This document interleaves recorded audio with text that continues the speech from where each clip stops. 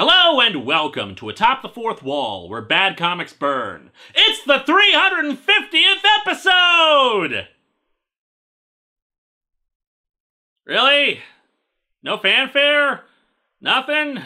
Nobody cares about hitting 350? It's like 50 more than 300!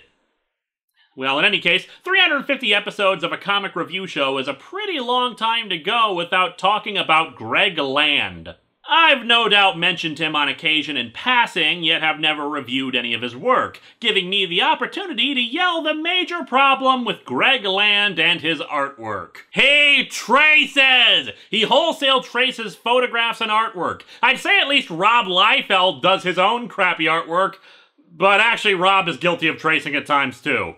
Now, some of you might be thinking, well, that's not too terrible in the grand scheme of things. Photographic references are common in artwork, almost necessary for many artists who have a difficult time visualizing poses and rely upon the visual in front of them. Well, that would be fine if he was just referencing photographs and poses. He's not, though. He's tracing them. And two, if he actually owned the art and photographs he was tracing.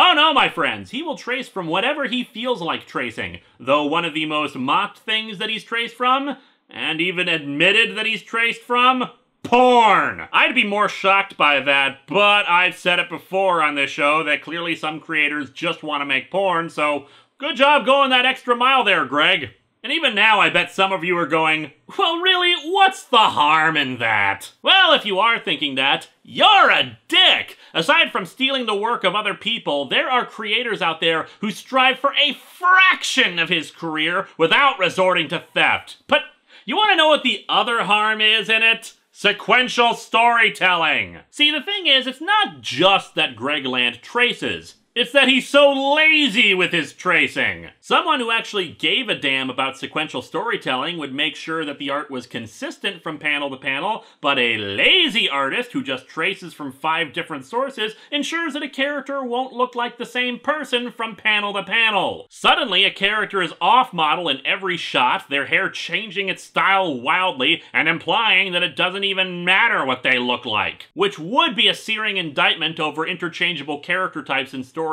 and the lack of well-rounded characterization, if that was the idea, but no, it's just laziness. And what's more, Greg Land has this terrible habit of reusing the same artwork over and over and over. Enjoy this little sample of the portfolio of Greg Land.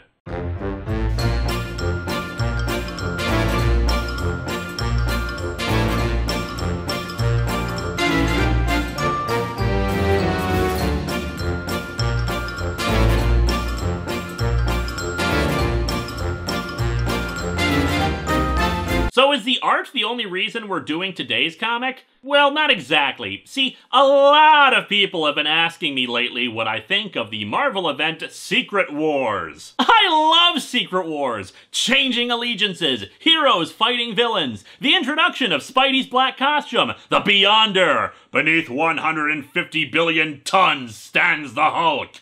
And he's not happy. One of the best and first company-wide crossovers back in 1984 to 85. Crappy and repetitive naming trends of the big two aside, yeah, I'm not reading the new Secret Wars. It didn't look interesting to me, and it was difficult enough for me to actually care about DC's own series, Convergence, which ended up being okay, with some damn awesome tie-ins. I'm more of a DC than Marvel guy anyway, so really I'm just reading Deadpool's tie-in issues, and waiting for the event to be over with so I can go back to reading Miss Marvel. However, one of the parts of Secret Wars that is being talked about is the death of the Ultimate Universe, which I have talked about before, particularly in Ultimates 3 and Ultimatum. Supposedly this also heralds the end of the old Marvel Universe. Yeah, we'll see about that. At the very least, Renew Your Vows came out and confirmed that indeed, they didn't even mention the deal with Mephisto, so even if this was the new status quo for Spidey after Secret Wars is over with, they're ignoring the problem instead of addressing and solving it, so yeah, Peter Parker is still dead to me. But yeah, it seems fairly evident that the Ultimate Universe is done for, so now is a good time to take a look back at one of its miniseries. And a bad one at that. It takes place shortly before Ultimates 3, so I'll give any additional backstory to you as we go along. We're not doing the whole series right away, we'll be coming back to it again over time, but for the moment, let's dig into Ultimate Power number 1 and number 2.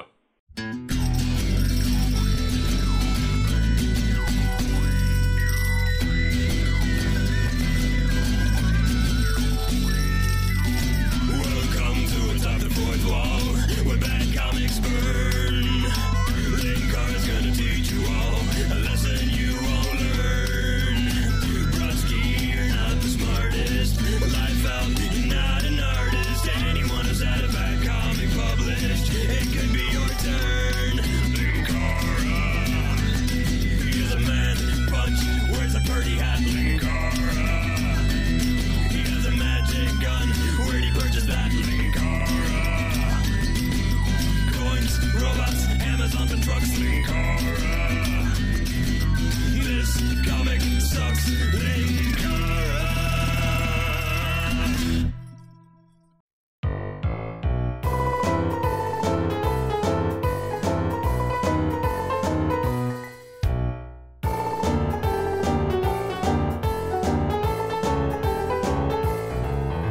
I shouldn't be looking at the covers since this is a trade, but hey, the first issue also has the trades cover, so we'll do it this time. And our first cover is just bad. This has been a real problem with all the Ultimate Universe covers we've seen so far. It's just a crowd of people shoved together. I admit that it's at least a bit more dynamic than just a bunch of people standing around doing nothing, but it ends up not having a consistent mood as a result. In this book, Susan Storm will be happy and not giving a damn about anything. In this book, Wolverine will be yelling in pain. In this comic, this guy's crotch will emit fireworks. Or it's from his hand.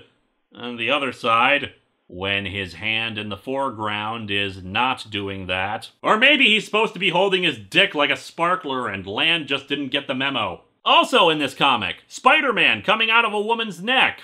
Okay, yeah, it's meant to be part of the disembodied body parts thing that everyone else has, but at least everyone else's body parts disappear because they've hit a line below them. Spidey's upper body is just floating against another woman's neck. And as I said, this clutter of people just standing around issue is bigger than just Greg Land. He's done much better and cooler cover art, even if the poses are traced. And that's really the disappointing thing about Land in general. He actually could be a great artist. He's done his own original art in the past. It's just at some point he gave up doing his own work and relied exclusively on tracing. We begin with a recap of the Ultimate Fantastic Four's deal, that instead of cosmic ray exposure from wanting to beat the commies into space, the group got their powers from a dimensional teleporter accident. And it's a good thing that Reed Richards never ever played around with dimensional teleporters ever again.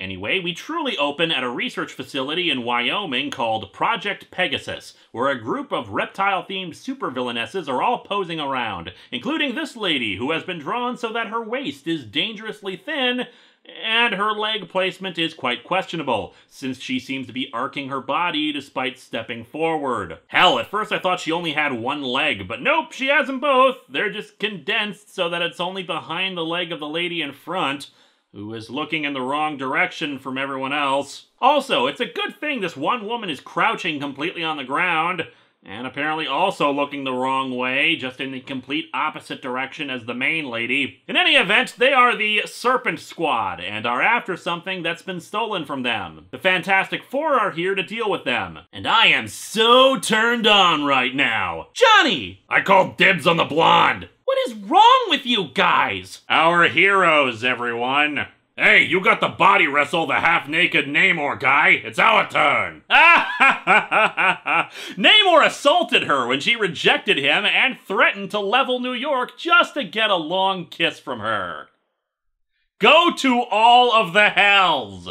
They fight, their leader saying that the Serpent Crown was stolen from them, and they want it back. During the battle, Ben Grimm gets hit so hard that a piece of his orange rock-like skin gets chipped off, shocking everybody. After knocking out or detaining them, they begin speculating about what the hell this could mean, especially since there's a layer of exposed muscle tissue that was underneath it. Tabling the scientific talk for a second, a S.H.I.E.L.D. agent comes up and explains that the Serpent Crown is an illegal energy source and the Serpent Squad are some kind of cult. They want to know more, but S.H.I.E.L.D. says that Project Pegasus is classified. Just make sure Creepy and Crawley here stay in whatever freak jail you put freaks in. Freaks? You're calling us freaks? Well, to be fair, one of your members has a spine-covered tail and green skin, your leader has scales, you have the amazing shrinking hip, and you think being a part of a snake-themed cult equals BDSM leather. Look at you! You're sickening! You're a horror! You'll die alone! Sounds like somebody is a sore loser.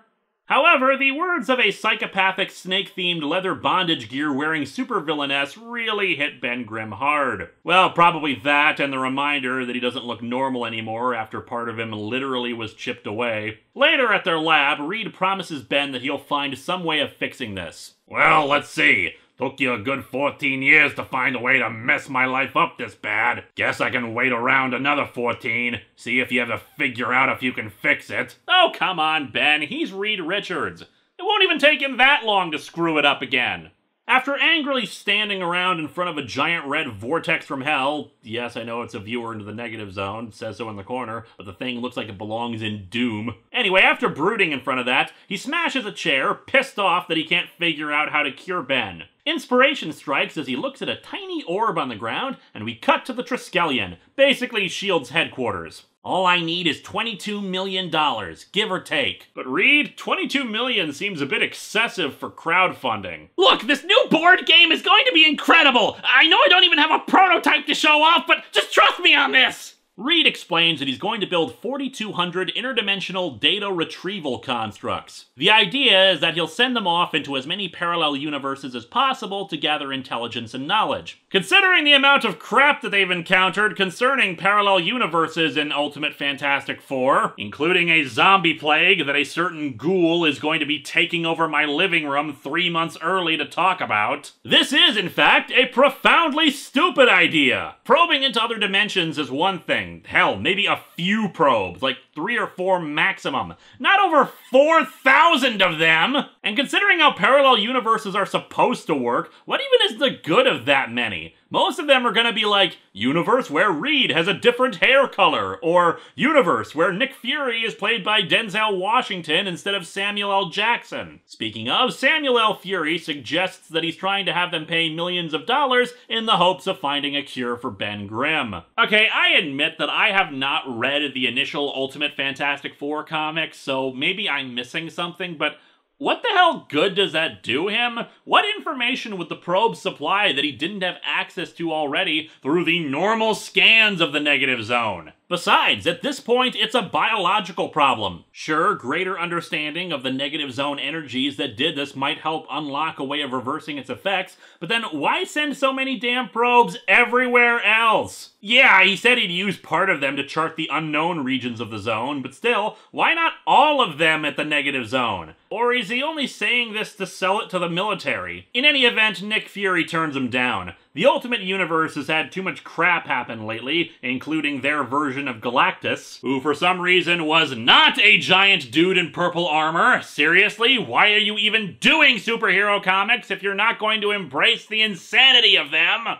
The aforementioned zombie plague, an alien invasion or two, and basically just a whole bunch of crap that means people are a wee bit cautious when it comes to poking their heads around places they shouldn't be. Ultimate Carol Danvers then brings up the butterfly effect and how their actions could have unforeseen consequences if they try to do what he suggests. And then Reed rightfully points out, no fricking duh, and the butterfly effect doesn't really have anything to do with what we're talking about. In any case, Reed pleads on a personal level that he made a promise to his friend and he needs more information. And Fury once again says no. And even I have to scratch my head. I'll admit, on a character level, I really do like Ultimate Reed Richards more than the mainstream one from what I've seen, since honestly it comes across like he actually gives a damn, and I love how much he truly loves his friends and humanity and is willing to put himself on the line to help them. But on the other hand, even he admits that the friggin' accident that made them the Fantastic Four yielded 7 profitable patents for the United States military, and I have a hard time believing that he could do that and yet still not have enough damn information. So regardless of the universe, Reed Richards is still the smartest and yet dumbest person in the room. With no options left, Reed decides, screw it, and just builds about 5 of the probes by hand and sends them off through the dimensional portal. Which makes me wonder why the hell they leave that thing on for extended periods of time. Must kill the electricity bill. Or do they just really like the mood lighting it gives off? Later, we see them overseeing production on their new Fantastic Four toy line, which includes Doctor Doom and Namor. Just FYI, the last we saw of Ultimate Doctor Doom, he had gone off into the Marvel Zombies universe. Again, just wait for the pale guy in the other room next month. So he's really not in any position to be yelling that his figure should be taller than Reed's. Johnny Storm complains that the toys have too many points of articulation, which confuses me. Looking at the toys, they don't look like they have that much more than any 6-inch figure. In fact, these ones are 12-inch figures, so shouldn't they really have more points of articulation? Reed enters. Johnny's right. We're looking for a more classic look for the next line. Well, in that case, shouldn't the Invisible Woman toy be rare, hard to find, and with the manufacturer insisting that girls don't like action figures? No offense, Mr. Richards. Kids today like... I'm 18 years old, sir. I was a kid yesterday. You're also not the target demographic, Reed. I've said stupid comments about toys before, and then learned to shut the hell up about it since I didn't know what I was talking about. You should do the same. Oh, and then the roof collapses. I guess. There's a boom sound and what I think is chunks of the roof falling down. I guess everyone was on the friggin' top floor of the place. And so our first issue ends with the arrival of these people, traced from other artwork, including this guy pointing right at the reader. You're actually reading this right now? So I guess I should give some explanation here about who the hell these people are and why this is significant. Time for backstory! Before Watchmen existed... No, that's not what I meant. Wait. How you people have been able to follow me for 350 episodes continues to amaze me. Anyway, the thing is, Watchmen gets heralded as the first major story about a realistic take on superheroes, but the truth is there is another book that deserves credit. Squadron Supreme. The Squadron is a group of characters created by Marvel to be representations of the Justice League, so writers could do crossovers between Marvel and DC without really having crossovers. Squadron Supreme examined the idea of what would happen if the Justice League took over the world to try to turn it into a paradise. Naturally, things go awry, as they often do, and everyone learns not to abuse their power. Well, except for the ones who die, but I think they got the gist of it anyway. 2 decades later, they were rebooted into their own little Ultimate Universe equivalent in a book called Supreme Power, essentially making the same basic character backstories and giving them a gritty and modern makeover. Which essentially means everybody's a dick, but we're still supposed to like them for some reason. Okay, to be perfectly honest, I haven't actually read Supreme Power, so I don't know how accurate that joke is to the book. I'd like to think J. Michael Straczynski, who wrote the initial story, is better than that, but he's also the guy that wrote One More Day, editorial mandate or not, so nobody's perfect. But anyway, that's why the book is called Ultimate Power. It's a crossover between the Ultimate Universe and the Supreme Power Universe. And another reason why it took so long to review this thing, we've already gone through a crap ton of backstory here, and we're not even done yet. Issue 2's cover is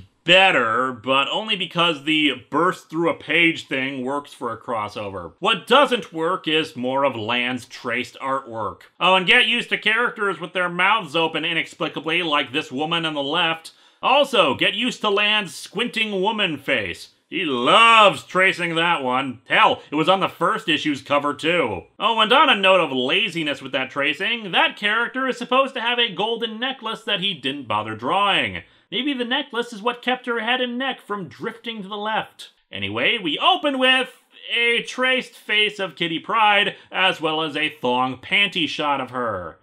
Yeah, a thong panty shot of an underage girl. Keep it classy, Greg. During this time, Ultimate Spider-Man and Kitty Pryde of the X-Men were dating. They're swinging around New York, and Kitty is running superhero code names past him. Shadowcat. Meh. The Cat. Meh. The Shroud. Meh. If you meh me one more time, Kitty, those names suck. You suck. What the hell's wrong with any of those names? Those names aren't you. 2 of them have her damn name in them. That would be a better complaint. Otherwise, they exactly capture her. Anyway, they spot the top of the Baxter building friggin' exploding. I guess that explains why they were on the top floor last time then. And naturally, they decide to go investigate. The tracing has reached critical mass, especially when it comes to characters and their wide-open mouths. It's like it's a reaction to the 90s. During that time, everybody was gritting their teeth and snarling, but now everyone is Donald Sutherland in Invasion of the Body Snatchers. The Squadron Supreme are speaking gibberish, and it's here where we especially notice the porn tracing. For example, the guy in red is Hyperion, the Squadron Supreme's Superman equivalent. And he's apparently in the middle of an orgasm. And wait, the black guy in goggles is Blur, their speedster, and he's making the same damn face! Land was so lazy, he did the exact same tracing within the same damn panel! Oh, and spread your legs wide, Blue Lady. That's a natural pose to be making during a fight. Another Hyperion one here as he tries to reach that high note. And here's to guest artist Jim Ballant for Blur sticking out his tongue for absolutely no reason in this panel. Hyperion eventually punches Ben Grimm, which is only notable to me because it's one of the rare occasions where Land draws Ben's teeth. I don't know why he doesn't like drawing the thing having teeth, but there it is. Oh, and one of the more infamous panels from Greg Land. Spread eagle, open mouthed, and yes, most likely from porn. Less talked about is the sound effect, fa-boom. That's supposed to be from Hyperion punching Ben Grimm, except its placement is right between that woman's legs. And considering her pose, well, I don't usually indulge in this kind of humor, but quite honestly, it looks like she has rocket-powered flatulence. Meanwhile, Hyperion is really struggling with holding it in. Oh, and it's that same O face again. And now here he is, trying to eat a sandwich this big. Okay, I've got to be honest with you guys. This whole issue is a fight scene. There's just not a lot going on, so most of this will just be me riffing on the terrible artwork. I'm not even kidding on how little happens in this. 3 whole pages are devoted to Blur trying to catch Hyperion as he falls. And there's just more uncanny valley faces and stuff lifted from porn, and it's just such a mess and so unnecessary. This is why we're covering 2 issues of this book instead of just going one at a time. Well, that because issue 1 wasn't really all that bad aside from the art, so if I'm gonna make up for all the good comics I've talked about lately, we need to get some crap in, and this is the creme de la crap. The gist of what's going on is that the travel from an alternate universe screwed up the Squadron's powers and language, so eventually they're able to communicate and fix their powers while the Avengers and X-Men arrive to help deal with the crisis. Because damn it, this is a crossover event comic, and we need to shove in as many characters as possible, even though most of them won't actually do anything in the book. Seriously, Greg Land, how did this ever look good to you? How did this look good to anyone? And really, how difficult is it to fix their mouths? It's not like he lacked any tracings of people with closed mouths. There was screaming porn star Scarlet Witch a second ago, but now here's actual Snake Woman Scarlet Witch showing off how much she loves the Pantene Pro V she got in her hair between pages. We see the same face on Hyperion 2 more times! In their universe, when a mom says, "Stop making faces or it'll get stuck that way," does she mean it with complete sincerity? Oh, and everybody waved to squinting Jean Grey, dull surprised Storm, yawning Cyclops, and shockingly okay-looking Wolverine aside from the veins bursting through his shirt. Seriously, man, that's not healthy. I don't think your healing factor is working right. Okay, let's get to the point of all this. The Squadron has come to arrest Reed Richards for crimes against humanity. They accuse him of destroying their entire world. I I don't even know who you are. I've never seen or heard of you before. What world? How could I have destroyed anything? And the purple lady, Power Princess, holds up one of Reed's dimensional probes. When people wonder why Reed Richards is criticized so much, it's because he made a tool for purely scientific analysis and somehow managed to destroy an entire planet with it. That's a bit of a whoopsie. And so our comic ends with Hyperion declaring that Reed will answer for what he's done, and also that the sandwich was really this big! These comics suck!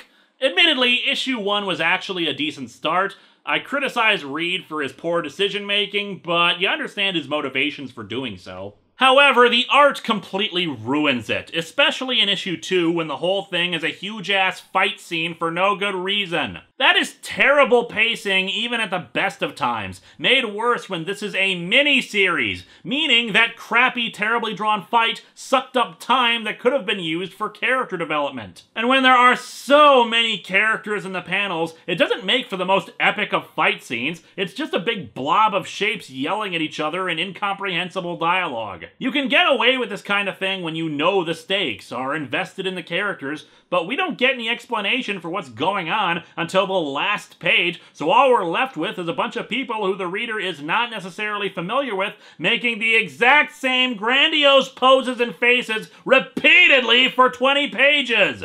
It's just awful. Next time, it's back to Patreon-sponsored reviews with something I really wouldn't normally do. Homestuck. Yeah.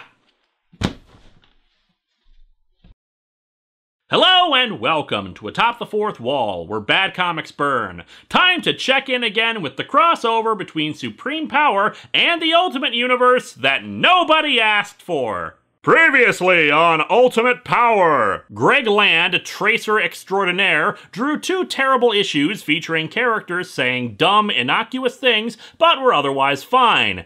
Except, of course, for that whole tracing thing, which gave a lot of people the exact same face, and not in a, oh, they all have the same expression. No, he literally traced the same face multiple times. Ridiculous poses, and various characters being stupid or jerky for no good reason. The plot is centered around Ultimate Reed Richards deciding to send a bunch of interdimensional probes out into the multiverse in the hopes of finding a way to cure Ben Grimm of being the Thing. Unfortunately, one of those probes has somehow destroyed the world of Supreme Power, proving yet again that the only fantastic thing about Reed Richards is how fantastically he can screw up. So let's dig into Ultimate Power number 3 and see how exactly Reed managed to accomplish this.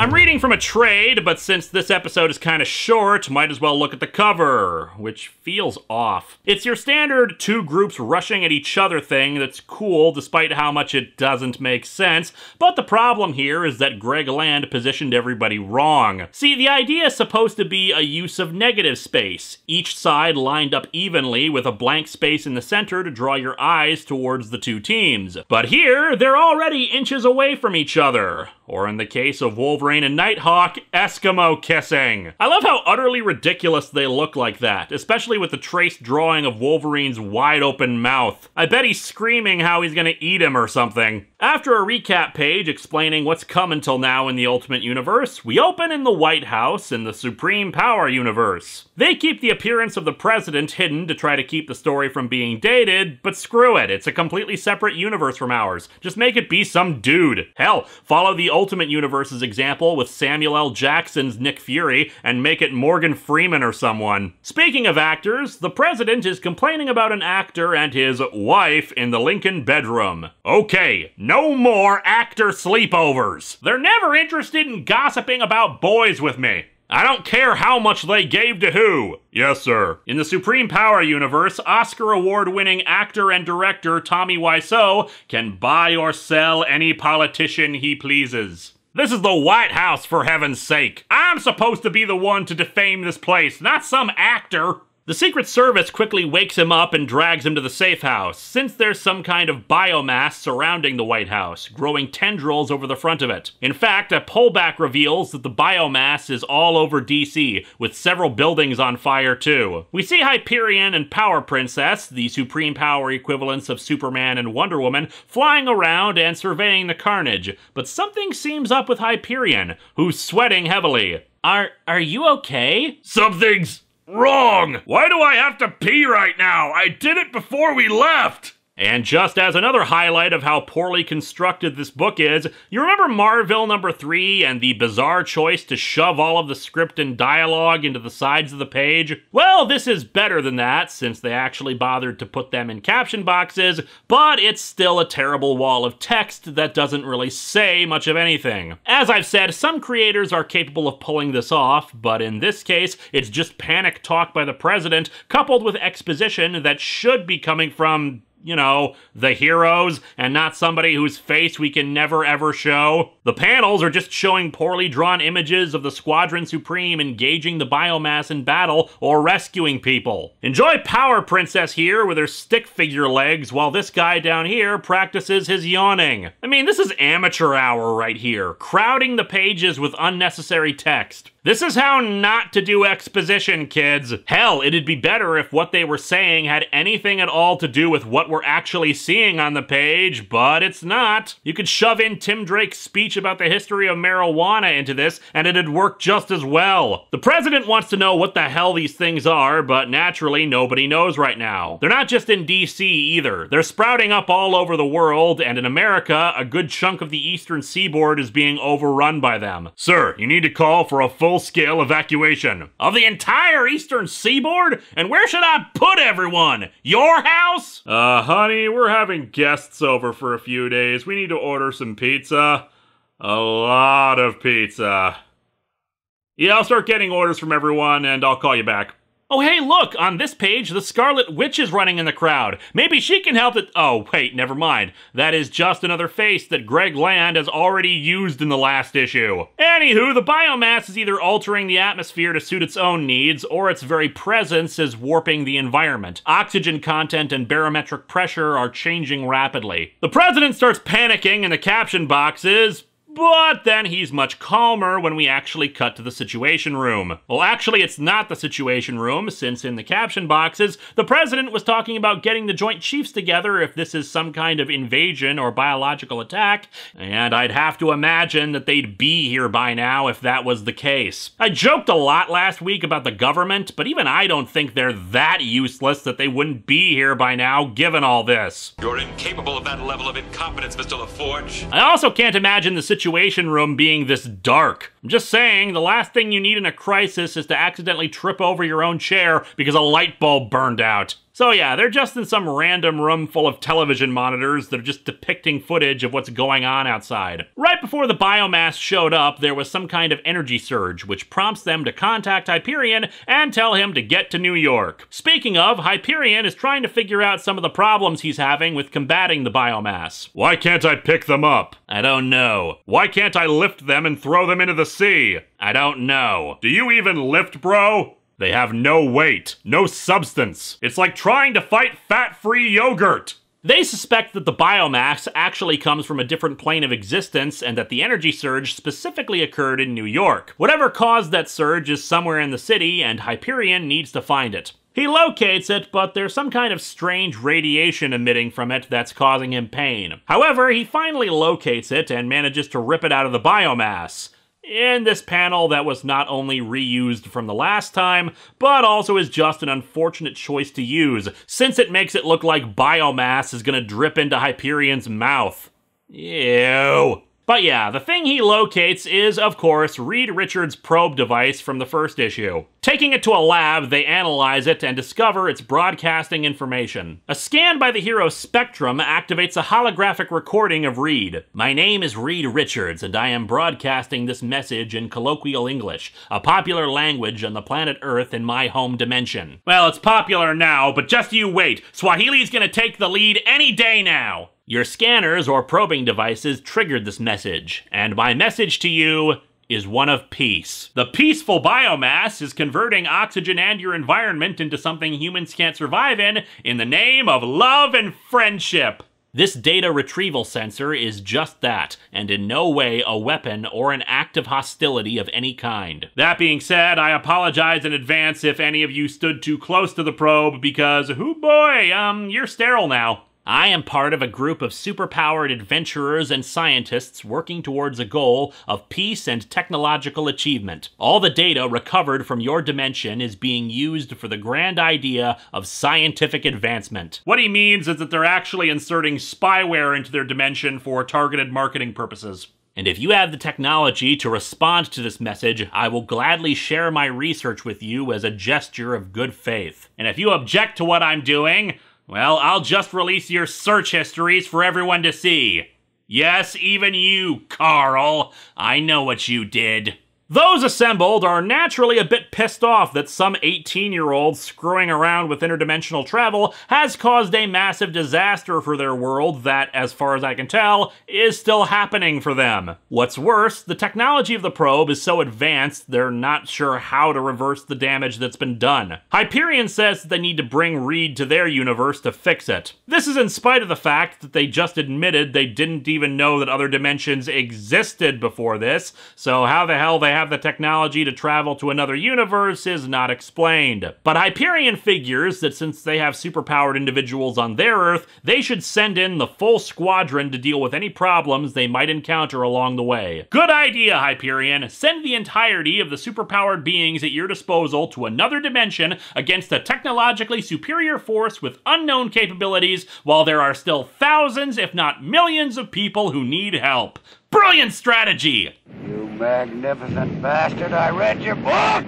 And cut back to where we left off at the end of issue 2, only everyone's posing, including the Wasp here, who is apparently lounging around in the air near Wolverine's claws. And instead of talking like they were before, they're all ready to throw down yet again. Hyperion is now screaming his head off about putting Reed Richards on trial for crimes against humanity, even though he was in the meeting when they discovered that this was all a terrible, idiotic accident. Oh, and despite the fact that in the last issue, Hyperion said that Reed destroyed their world, we know that is not true at all, and this issue has him instead saying he put his world in danger. Great continuity!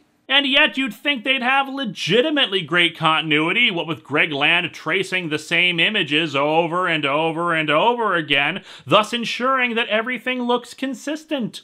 Reed surrenders and says he'll go with them, while everyone else is asking what the hell he did. This is yet again a reason why I actually like this version. He knew what he did was wrong, and he's taking responsibility for it. However, I now know what happened after a lot of these events. Being unfamiliar with the majority of the Ultimate Universe, I got told by a lot of people that Ultimate Reed Richards eventually went crazy and became a supervillain called The Maker, since, let's face it, it's a superhero comic with a likable character. We've got to grind that humanity and compassion down without any plans for a redemption arc. No. How dare we like someone who isn't a colossal asshole? Oh, and get this, apparently one of the reasons why he went crazy is because Sue Storm rejected his marriage proposal. Well, I mean, they couldn't let Mr. Fantastic be married. It might artificially age the guy whose most well-known look is having gray hair on the sides of his head. Sue refuses to let Reed go with them, even after he admits that this is his fault, which results in Hyperion yelling, "Tom!" which causes the force field to destabilize. At least that's what I presume is what he's doing. I'm sure the intent was that he hit it, but there were no motion lines, and I don't know why he's suddenly yelling at the top of his lungs in this panel. Greg Land's artwork is what happens when you make a comic entirely composed of videos paused right in the middle of someone talking. The other heroes prepare to rush the squadron, but Reed once again tells them to calm down, since he is responsible for this, and he admits to Nick Fury that he was right about pulling this crap. And so the squadron departs in a rainbow, much to Sue's horror. She then goes from those emotions to pouty-lipped snarling at the other heroes for not stopping him. You people just stood there! They stood there because I told them to. And I told them to because we're not having a superpower battle of that magnitude in the heart of New York City on a weekday. Too bad it's Sunday. Those buildings would have been filled up tomorrow. Still, despite Reed's idiocy, Fury plans on putting together a rescue team. The Fantastic Four, of course, volunteer, but he says not all of them will be coming. Then this traced picture of Captain America asks what the plan is. Yeah, Greg used that same image on the cover of the first issue. Must be really easy to get comics out on time when the majority of your job involves hitting Control-C and Control-V. And so our comic ends with Nick Fury raising a big-ass gun and saying he's working on it. This is my thinking gun. This comic sucks, but mainly because it's technically inept. Story-wise, the biggest flaw here is in pacing. We're on the third issue of this crossover event comic that has repercussions down the line, a full third of the way through it, and not much has happened. Reed Richards screwed up, Squadron Supreme and Marvel heroes fight each other. That's all that's really happened. It's taking its sweet time, but it's not using that time effectively. In fact, despite it moving at a snail's pace, a bunch of exposition and unnecessary speculation are crammed into 2 pages despite the reader already knowing what's going on. The stuff inconsequential characters are discussing is not interesting enough in its own right. And then the art is so terrible in its repetition and lack of cohesion that it just makes the whole thing feel like a waste of time. Next time, we continue our celebration of Star Trek's 50th anniversary with another issue of the early days of the next generation. Hello and welcome to Atop the Fourth Wall, where bad comics burn. Time for another issue of Ultimate Power, where everyone gets a chance to be drawn like they're experiencing the worst constipation ever. For those of you just joining us, Ultimate Power is a crossover between Marvel's Ultimate Universe and the Supreme Power Universe, 2 lines of books all about reimagining Marvel characters in a modern, sometimes darker context. Usually that means cannibalism for some reason. This 9-issue crossover miniseries has so far wasted about 3 issues worth of time in one of the worst examples of decompressed storytelling ever, stretching a very thin plot so far even thinner. Reed Richards, desperate to find a cure for Ben Grimm's thingness, sent out a few multidimensional probes into other realities in the hopes that they would somehow allow him to find said cure. Unfortunately, one of those probes entered the Supreme Power Universe and brought along with it some kind of weird organic mass that is quickly consuming their Earth and converting the oxygen in the atmosphere into something more suiting it. Naturally, this might be kind of a major bummer for the people of their world, so they followed the signal the probe was transmitting back to the Ultimate Universe and engaged in battle with several superheroes. At the end of the last issue, Reed surrendered himself to them and went along willingly,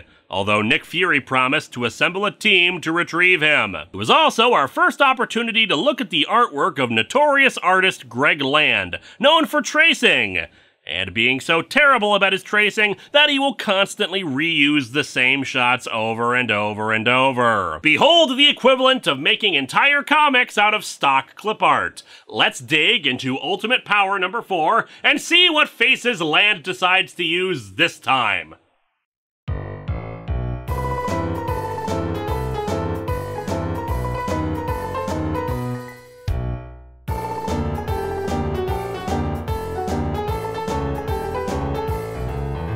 While we're reading from a trade, if the other episodes are anything to go by, it's probably going to be a shorter episode, so might as well look at the cover. It's actually fairly decent compositionally, featuring a battered Reed Richards in shadow up front, his arms locked in high-tech handcuffs, which admittedly look like they came off of an industrial typewriter, but still, while 4 Supreme Power characters stand behind him in the light, passing judgment on him. Man, everyone is giving Reed the thumbs down. How bad a reality show contestant could he be? Admittedly, this cover might have a little more impact if these were people Reed actually knew and cared about, but it's still good regardless. After the recap page, we open with, well, a direct first sighting of Greg Land's tracing. How do I know? Because the wasp up there has the exact same face as Power Princess from the cover. Did Greg Land hope that we would forget what the cover looks like in the time it would take to flip 2 pages?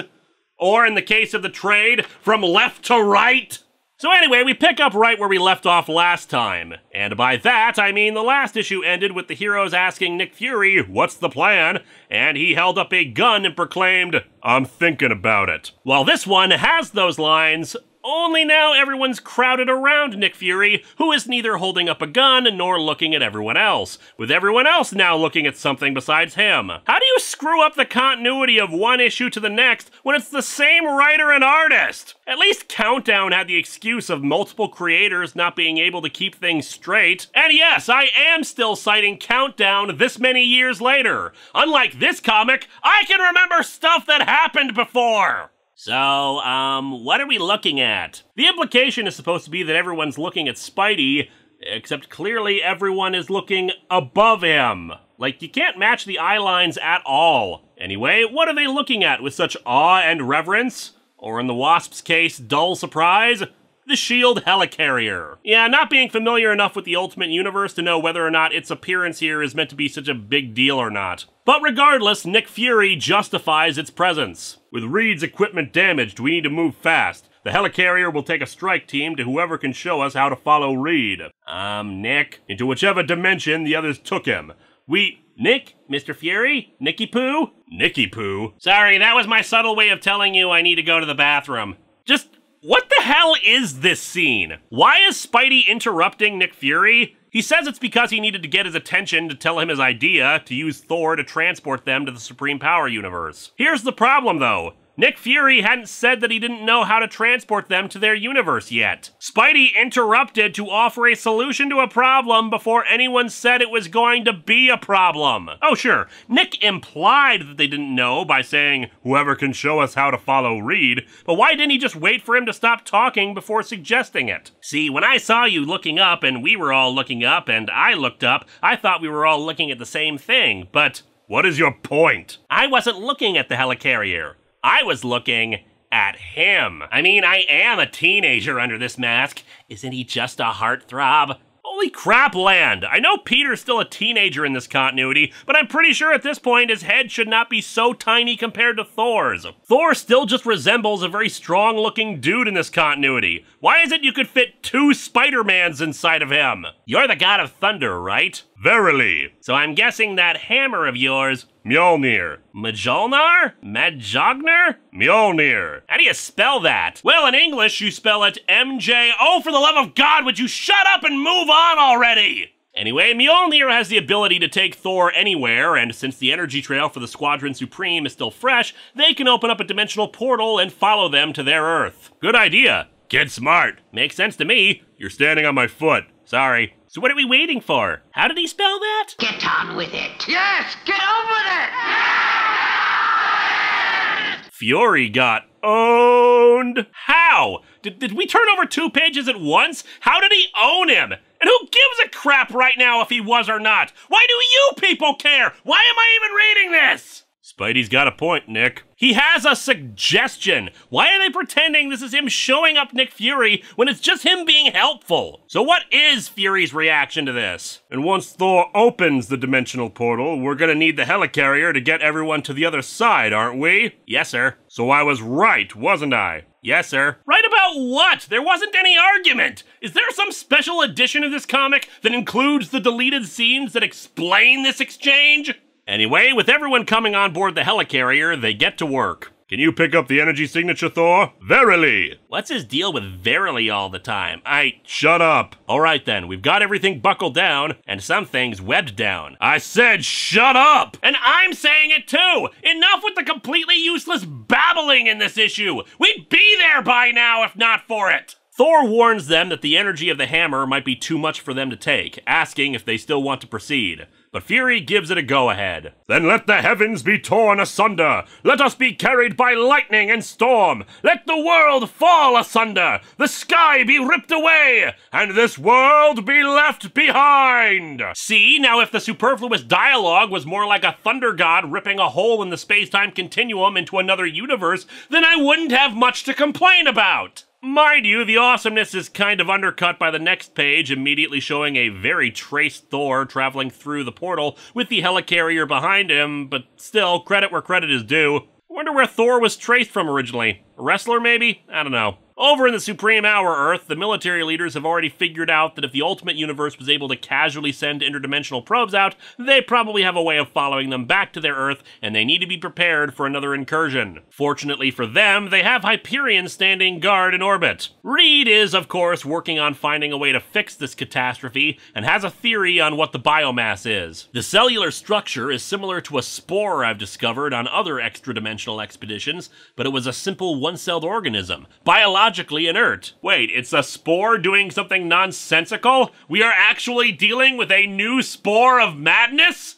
My only guess is that as it passed through the interdimensional rift, the energy surrounding the probe interacted somehow with the spores, which hitchhiked onto the probe as it passed through them, sped up their evolutionary process so that when they got here, and then, well, do they have moldy jello in this universe? Reed asks how many people have died thanks to this, and another official says they estimated in the tens of millions, much to his horror. I was sure I'd compensated for this possibility. I took every precaution to guarantee that nothing organic could adhere to the probe's skin and avoid contamination. I don't understand. Hey man, it happens. Mildew can strike when you least expect it. That's why I trust Vincent Price with this stuff. Spray on Tilex Instant Mildew Stain Remover, and mildew stains vanish with no scrubbing.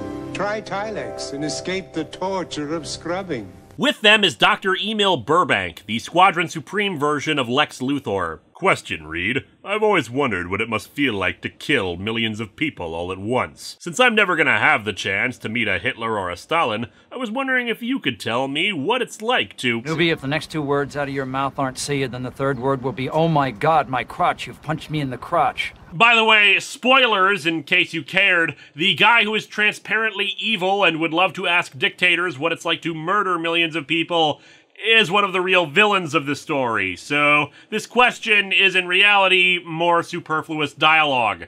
I mean, given what we later learn in Ultimate Power about the guy and his part in this, it just makes me wonder why they didn't help set up that reveal other than, so who else has got a murder boner right now? Reed is, of course, pissed at him, ironic given what apparently happens to the poor kid in the Ultimate Universe, but Reed has been set up with electrical devices that Burbank can use to shock him if he tries to escape. Now, as I was saying, before you're put on trial and convicted of crimes against humanity and introduced to a far more powerful jolt of electricity than the one I just showed you, tell me, how do we stop that stuff from adding even more numbers to your already quite astonishing body count? That's what you were gonna ask Hitler and Stalin? I don't know, just seems like they wouldn't care all that much about it.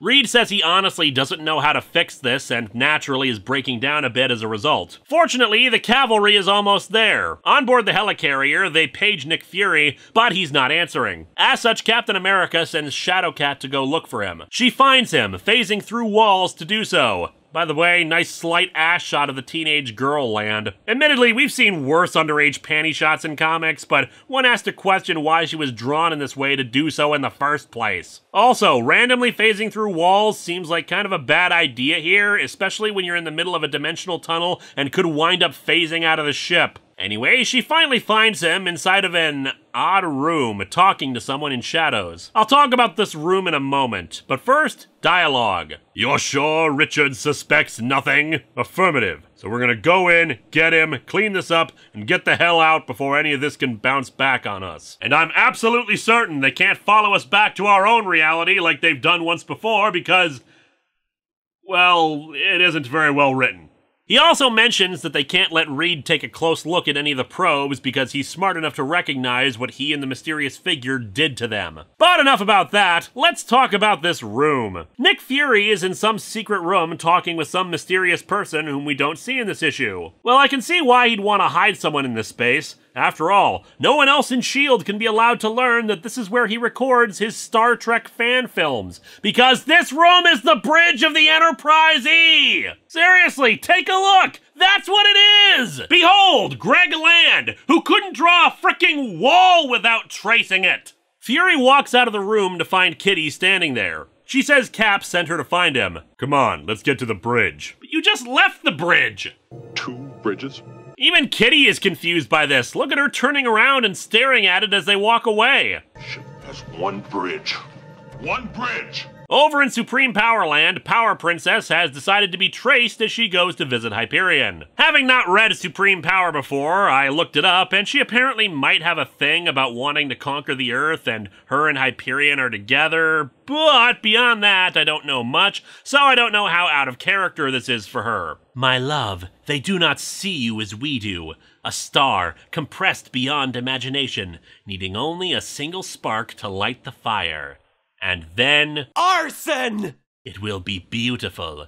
We will be beautiful. Oh, Power Princess, you're already traced from someone pretty. Do not open your eyes, my love, but continue to listen. Nice save to cover up that he didn't draw someone whose eyes were open.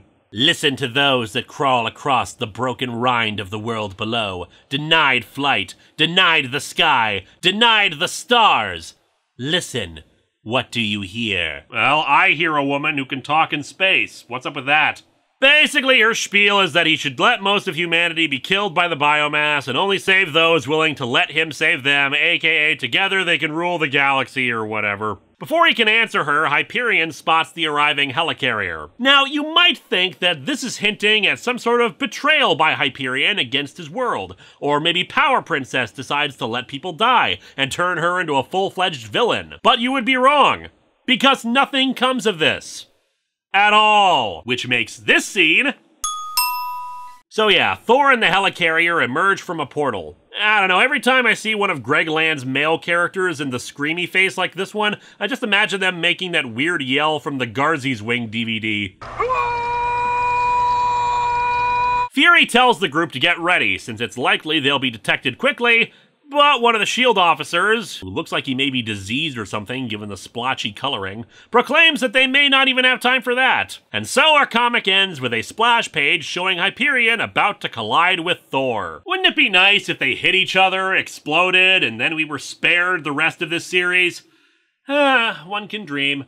This comic sucks! We're almost at the halfway point of this series, and it has proceeded at a snail's pace. This issue did not help matters, especially when so much of it was dedicated to padding. If the scene between Hyperion and Power Princess is in character for them, then it does nothing to advance them as characters, nor does it really give us any further insight into them. It's just wasting time. The opening bits of dialogue are just as useless, since it feels like we're missing parts of it. The only things that actually happen in this issue are the Ultimate Universe heroes traveling to the Supreme Power Universe, and Reed Richards speculating about what caused all this. And he's wrong, by the way. The best bit is Reed reflecting on just how catastrophic a mistake he's made. It's solid stuff, but that's the only thing of substance in this crap. The dialogue is trite and frustrating. The artwork gets worse the more you recognize the same repeated bits of tracing that Greg Land does nothing with to make it any more compelling than the last 50 times he used it. Why they stretched this thing to 9 issues confuses me when they haven't even made one issue compelling so far is anyone's guess.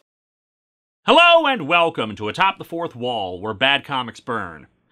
You know, in the past, I have been far too vindictive and mean to creators on this show. Not always. I will stand by aggression towards creators who have been bigoted, Frank Miller, Gary Brodsky, but there have been times where I have been unjustly pissed off at people over what's really a difference of opinion. One of those that comes to mind is Joe Quesada. Say what you will about One More Day, and I have said a lot, but me screaming at the camera that he's a hack is out of line. No, really, it is. He didn't write the segment that got me to scream that, and really it was built around a creative decision.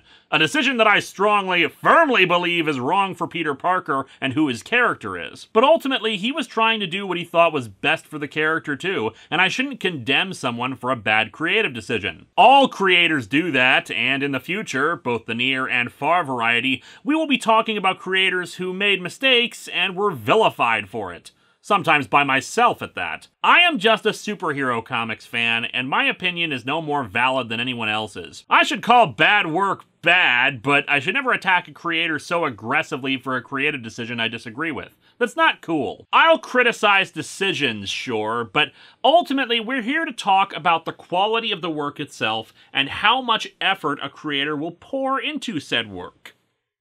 So anyway, let's talk about how lazy a creator Greg Land is to the point where he traced the Starship Enterprise for friggin' backgrounds. Is Greg Land a bad person? I don't think so. I've never heard any controversies about the guy related to him as a person, so he might be an amiable, wonderful, not bigoted, enthusiastic kind of man, but as an artist, he is awful. Sacrificing consistency in character models to trace the same damn things over and over and over and over and over and over, and we've seen it a ton already in this series. You think about George Perez putting in so much work on JLA/Avengers that he actually injured himself. He cared that much about doing the best possible job he could. And then you have Land's boring, lackluster tracing that he had no problem giving to Marvel to sell, and Marvel itself seeing no problem with telling people to pay for it. And you can't even argue that the story makes it worth it. Barely anything has happened in 4 issues! To sum up, Ultimate Reed Richards, in an attempt to finally find a cure for Ben Grimm's condition, sent out a few probes to other dimensions. However, one of the probes unwittingly brought with it strange microbes to the Supreme Power Universe, creating some kind of organic mass that's consuming their planet. They forcibly took Reed Richards back with them, and now a strike team of various Ultimate Universe characters are on their way to the Supreme Power Universe to take him back. Also, Nick Fury is up to secret shenanigans on the bridge of the Enterprise based on the traced art. So let's dig into Ultimate Power number 5 and see how much more nothing will be happening.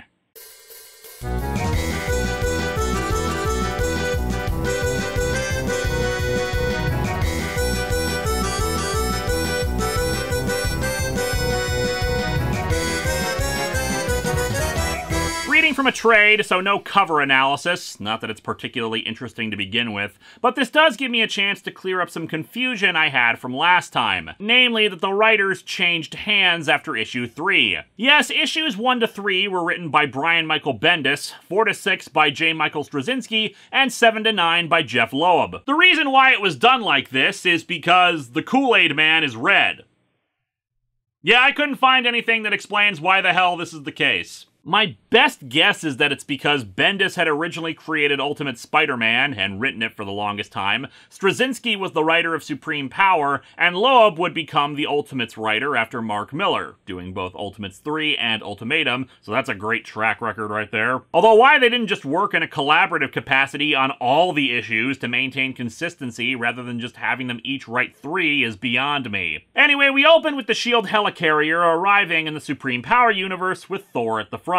General Fury, we've got incoming! You think? Oh, I'm sorry, sir. I'll just assume you can psychically detect what's happening outside of the ship and then not report on what's going on. This is why you get paid more than me. Hyperion is the aforementioned incoming, and Thor is sent to intercept him. And I'm pretty sure Greg Land just traced the two in the exact same pose, same kind of muscle in their arm for this shot. Admittedly, I'll give you that from a composition standpoint it looks cool, but I think this is the first time he traced the same thing in consecutive panels. Oh, and despite the first page establishing Mjolnir is in Thor's right hand, it's suddenly in his left hand. I'm basing that off of the lightning effects, aimed right at Hyperion. And then in the next page, they're no longer flying right at each other, but floating in the air, exchanging punches with Mjolnir back in his right hand. Space is warped and time is bendable. I say exchanging punches, but it looks more like Hyperion swung at him and missed, while Thor is just trying to give him a big hug, since his punching hand is just somewhere behind Hyperion's back. Oh, dude. The Thing and Spidey react like what just happened was the most impressive, epic thing they have ever beheld, while I'm still just trying to figure out why Thor is yawning. Nick Fury dispatches Sue and Johnny Storm out to get help. They're too evenly matched, and I don't like to lose. And I figure putting some people much more squishable than Thor to be turned into targets will keep me from losing. He also says it's to help him buy some time to find Reed, which gets them to go and help. Both Spidey and Captain America object to this. Except for Iron Man, who I'm keeping in reserve, those are the only people I can spare who can fly or levitate or whatever. You want to try webbing across on the clouds or skimming the air on that shield? Feel free. Okay, Cap, new plan forming. I sit on your shield and then you launch me at Hyperion. He also thinks, quite bluntly, that the others are expendable. Reed is the one they need to make sure comes back. Expendable? Reed Richards, with everything he knows, could give our enemies enough information to destroy our world. Yeah, but he's also in the process of destroying a world because of what he didn't know, so I think it goes either way at this point. He's that smart? Fine, next time he's buying lunch. Dude lives in a big-ass government-funded tower and has action figures and super expensive dimensional portal tech. Was he not picking up the check beforehand? Oh, who am I kidding? Ultimate Reed Richards apparently became a supervillain later, so of course he wasn't. As it happens, Sue and Johnny are trained and know how to fight in a situation like this, so their first idea is to seal Hyperion up in a force field bubble. While she can hold him for a bit, his punches are strong enough to cause a nosebleed in Sue from the strain. Also, I'm starting to wonder if Ultimate Sue Storm is possessed by the alien from the Thing from Another World, Eternal Vows, because her hair keeps moving around like it has a mind of its own. Anyway, she doesn't think she can hold him for long, so she opens up a small hole in the bubble to allow the Human Torch to, well, torch him. How about a little fire, Scarecrow? You realize in this analogy that makes you the Wicked Witch, right, Johnny? Hyperion, being a Superman XP, completely ignores the flames and just keeps punching at the force field hard enough to knock Sue back a bit. Thor goes to help her while Johnny unleashes his full power on the sphere, and I'm just frankly wondering how that fire is still going when all the air in that bubble must have run out. Sure, there's a hole, but he's just pouring more fire into said hole. I don't think any oxygen can get inside fast enough to refill it. And it does nothing. Hyperion shoots some heat vision, or whatever he has in this universe, laser eyes, and blows up the force bubble. Johnny falls, having expended his flame, but fortunately Sue manages to save him with a force field bubble, somehow having arrived at the ground before him. I don't know, maybe Thor put her down there earlier? Either way, it did wonders for her unkempt hair. And now Hyperion's naked, and a pissed off Thor is ready to hit him with Mjolnir, but Hyperion stops him and even takes the weapon away. I admit, I don't know if the Ultimate Universe hammer has the same enchantment as the regular one, but it definitely seems to surprise Thor. Odin's blood! No, your blood. I mean,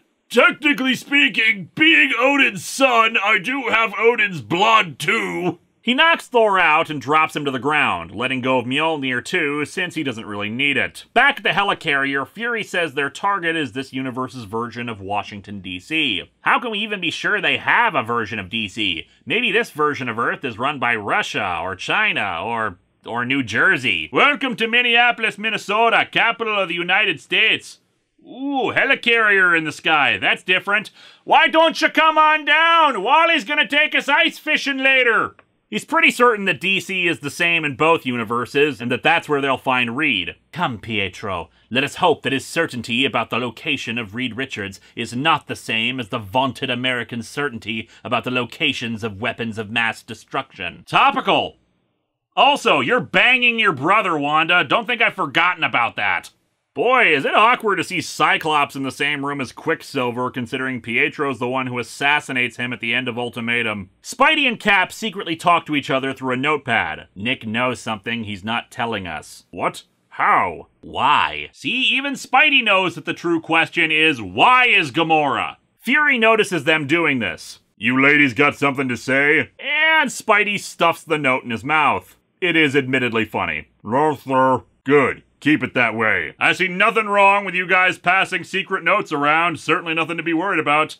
I am so good at my job. Down in D.C., Reed is taken from his cell. Sir, you're to come with us. Why? You're being transferred to a more secure location. I'm not entirely sure that's an answer to why. I don't think Reed quite understands how it works when you're a prisoner. I'm not cleared for that kind of information. It's a lot of backup for someone who gave himself up peacefully. Is there a problem? I'm not cleared for that kind of information either. What kind of information are you cleared for? I'm not cleared for that kind of information. I see you're not cleared to be funny either. Also, I can't be certain because Land kept everyone's faces in the shadows, so the color tones could just be wrong, but I'm pretty sure the guard he's talking to switches hairstyle, color, and eventually his skin color within 3 panels. When the area starts rumbling, Reed stretches his head into an air vent that leads outside so he can look at what's happening. And so issue 5 ends with him spotting the superheroes of the two universes fighting each other. I wasn't originally planning on doing anything more, but honestly, this thing felt really short.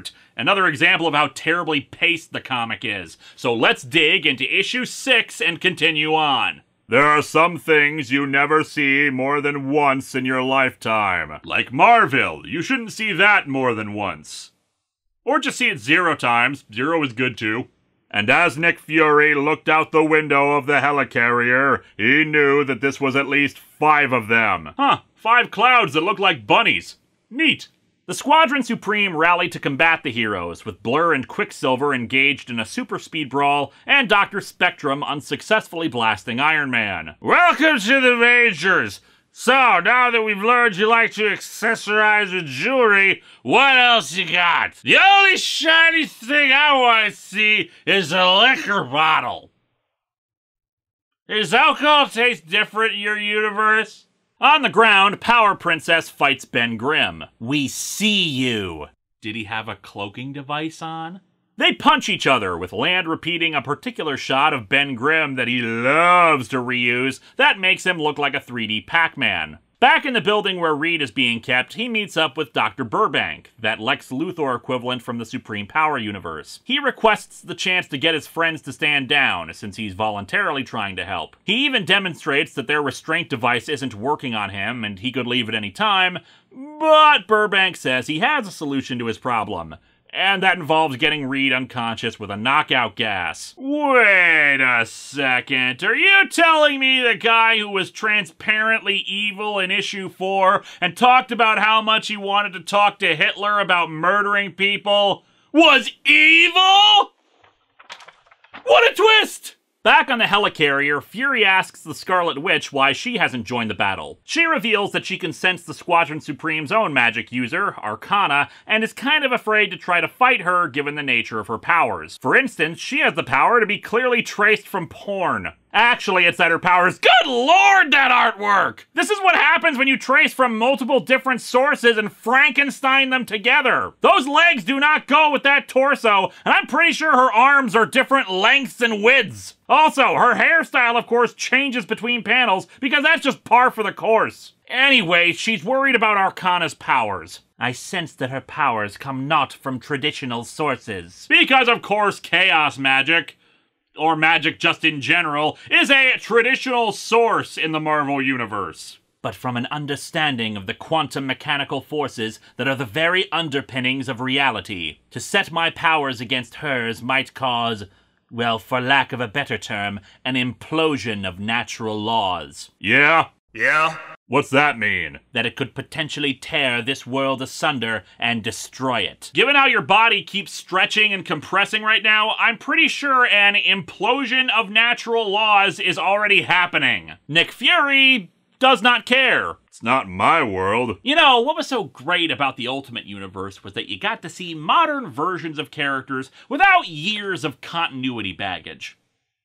Which apparently meant everyone is really just a colossal dick. Anyway, here's a 2-page spread with more traced artwork, and my belief that this is one of the few shots of Arcana that was not traced from porn. Since I'm pretty sure those spindly, thin legs were actually traced from a rubber bendy doll. With all the heroes now gone, Nick Fury tells the helicarrier staff to wait for the tipping point and goes to arm himself with tons of guns and ammunition. The implication in his narration is that him joining the battle will be said tipping point, but then he goes to his secret Enterprise E room instead. He informs the person inside the room, which now looks more like some kind of training room, though I think there are some L-Cars displays behind some of the stuff in it, that he's going in to grab Reed Richards' probes while everyone's distracted, saying that he'll try to save as many heroes as he can before they run like hell, but the probes are his priority. And the other guy zaps him with red lightning and knocks him out. Fury's attempt to return fire attracts a bunch of shield forces that the unseen person knocks out. And then I'm pretty sure that same guy shows up on the ground and steps on the Wasp and Tom Thumb, who have shrunken down. You stupid fool of a human being! What the hell were you thinking? Your stupid minds! Stupid! Stupid! Scarlet Witch and Arcana— okay, seriously now, what is Greg Land's obsession with drawing Arcana doing the splits? Like, even if it wasn't traced from porn, why only that pose for her? Every battle she's doing that, as if her powers depended on her feet being as far apart as possible. The two are knocked out by the unseen assailant while Dr. Spectrum hears a voice in his head that compels him to stop fighting Iron Man and protect the children. I must save the children. And on the ground, Ben Grimm spots the new player and is disbelieving who it is. Back on board the helicarrier, Spider-Man wakes Fury up, saying he stayed behind to get answers from him. Fury insists he let him go, lest everyone on the mission be killed. They run to the bridge and get a fix on who it is who is responsible for this. And so our comic ends with the revelation of who it was who came along. Dr. Doom. Yes, very nice! A new universe! A new world to conquer! A new tomorrow! A new Doom! Yes, Doom has a new hobby beyond playing a Pokemon Yellow randomized Nuzlocke! Watch the livestream archive. Doom makes sense in context. In the meantime, Doom declares that these comics suck! Issue 6 is definitely better than issue 5, if only because stuff finally starts happening. But that's at the 2/3 mark of the miniseries. And unfortunately, the artwork continues to do this story no favors, with a lot of unnecessary splash pages and 2-page spreads with land standard paint-by-numbers tracing on display. Issue 5 barely has anything happening aside for a battle against Hyperion, who's noticeably absent from the brawl in issue 6. There's not really much more that can be said about this that I haven't already said throughout. It's padded to hell, and the only redeeming factor here is the plot twist with Doom, which honestly doesn't make much sense given what had kind of happened to Ultimate Doctor Doom, but that's a story for another day. Or rather, for Marvel Zombies. Go check out Moarte's old summertime videos covering them for an explanation for what happened there. But yeah, while issue 6 is a marked improvement given the plot is finally developing, this should have happened much earlier and the artwork is terrible. Next time, we begin a 5-week look at comics that were adapted from movies, starting off with our final look at the Batman quadrilogy with Batman Forever's adaptation. Hello and welcome to Atop the Fourth Wall, where bad comics burn. So I guess when I ended up doing 2 issues of Ultimate Power in 2019, my brain decided, I don't have to do one in 2020. So yeah, since it was like 100 episodes ago when we last looked at this series, a quick recap. Ultimate Reed Richards is an idiot, and as many people were keen to point out, a supervillain later, thanks Marvel, and sent out probes to other dimensions in the hopes of finding a cure for Ultimate Ben Grimm's condition as the Thing. Instead, he ended up accidentally creating some kind of biological weapon in the Supreme Power universe, wherein the Squadron Supreme of that Earth went to grab him, and he voluntarily surrendered. But Nick Fury led a massive group of superheroes out to retrieve him, apparently taking the friggin' USS Enterprise E because Greg Land traced from that just like he traces everything in his art. Anyway, Evil Von Evilton Emil Burbank knocks Reed Richards unconscious instead of letting him calm down the heroes coming after him, while it's revealed that Nick Fury has been working with Dr. Doom this whole time, who blasts Nick and heads down to join the fray. So let's dig into Ultimate Power number 7 and see if this is an issue where things actually happen, or if, like last time, we're going to be condensing a few more issues into one video.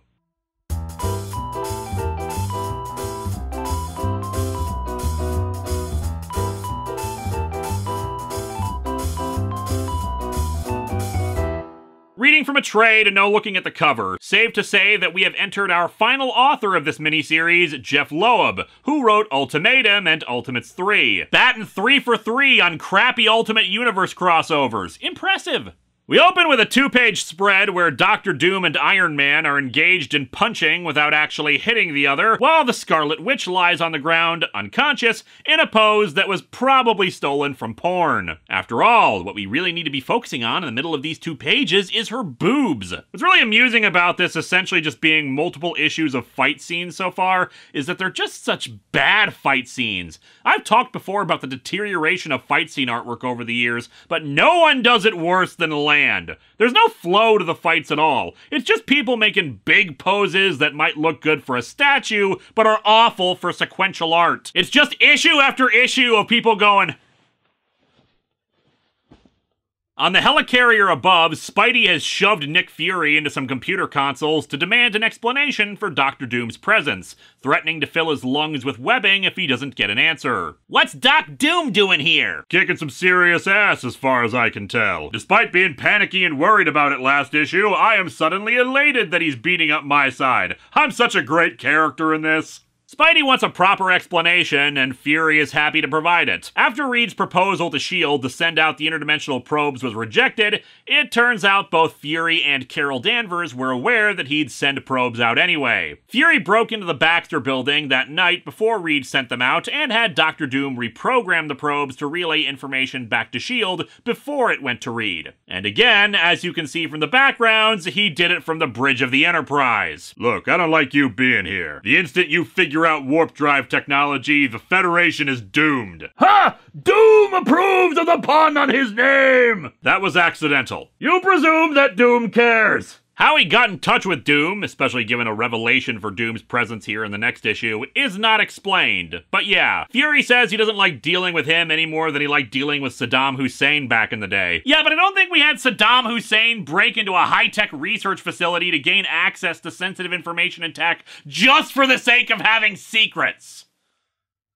Although maybe we did. The US government does enough shady crap in its history for something like that. Like, I read through this book and back again to Ultimatum, and I'm struggling to find an actual motive for Nick Fury other than generic being secretive bullcrap. Like, if you wanted all this, why even be secretive at all? Why not work with Reed, limit how many probes he sends out, and insist you get to see all data first? Why work with Dr. Doom on this? Oh, because your scientists couldn't figure out the probes? Well, maybe if Reed was on board with you, you'd actually have some help. I mean, at least when Nick Fury in the MCU was being secretive and keeping things from the team in the first Avengers movie, his motives made sense. Superpowered beings come to Earth and they needed more advanced weaponry to counter them. And even then, he put more faith in the Avengers initiative to do that instead of bigger, stronger guns. It's just he was ordered to build the bigger, stronger guns by the shadowy council from XCOM. Here, his motives are just, this information could be dangerous. Better get a known supervillain to supposedly help us, even though he has more reason to just help himself.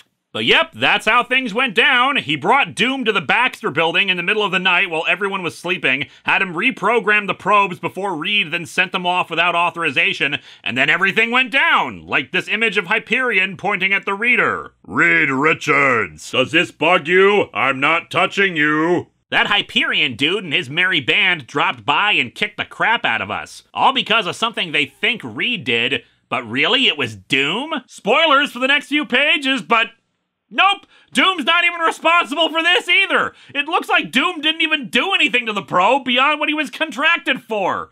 The main villain for your big crossover is, in fact, fairly inconsequential to the whole thing.